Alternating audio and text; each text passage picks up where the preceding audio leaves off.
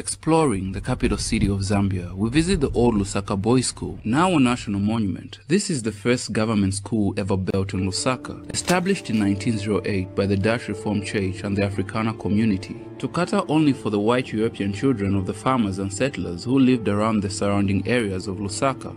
And by the August of 1910, the foundation of the school had been laid, and in 1916, the expansion of this building had been completed. This old Lusaka Boys School was actually founded as a co-educational school for both the white boys and girls of Northern Rhodesia until the completion of Lusaka Girls' School, which was opened in 1939.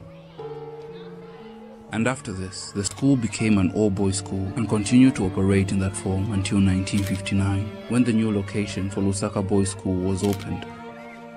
The school, which later became Lusaka High School, for the secondary education for both boys and girls. And this building became abandoned.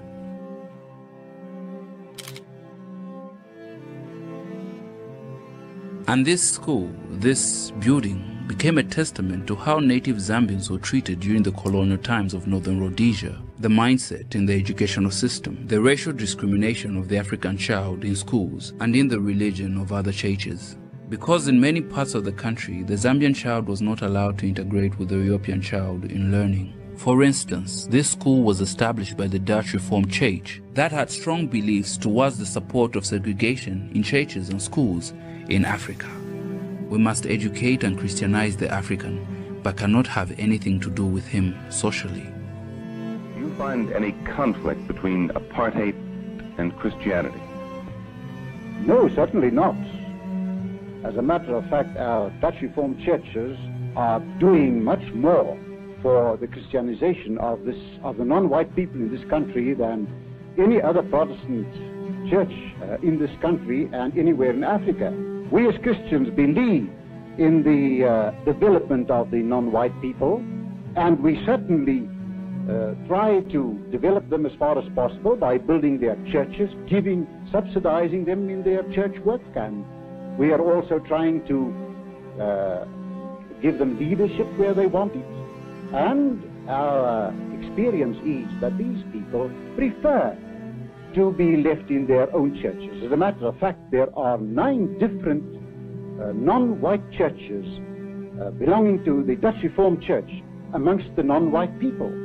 This has little to do with all the children who attended these schools, but more with the structures and authorities that guide the mind of a child in how one views the world, the subconscious teachings of superiority added on to the growing inferiority complex of the African child, in seeing the different standards of education they received in those colonial times. A child's education is a fundamental stage of their lives, African or European, a stage of construction in how they think about the world, the knowledge of what world they live in, the possibility of what world they can build. And after winning their fight for independence, the territory of Northern Rhodesia became the sovereign country of Zambia on the 24th of October 1964, and segregation was abolished and all the schools became integrated. Children of all races will now be taught and educated under one roof, the same classrooms, the same uniforms, no barriers, no fences, all students singing one national anthem of one country, the country of Zambia.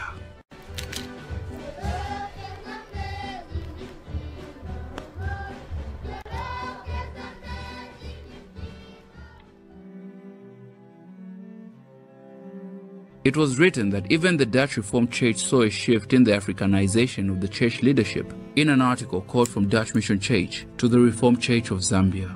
And yes, colonialism outlines the period in what we had to struggle through as a nation, a story of unity in what we had to overcome, the inequality in the treatment of the African family, either in education, religion, employment, society, philosophy, and being. We accept and let go, we forgive and forget, but always remember the lessons in what history teaches us in the story of our humanity. Education is key, and knowledge is power.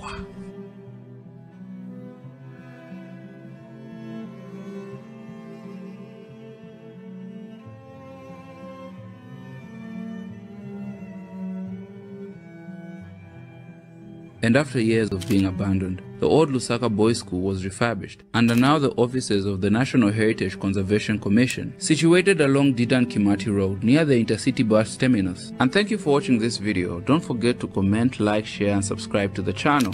And if you want a full version of the history of education in Zambia, you can comment down below. See you next time as I travel the world.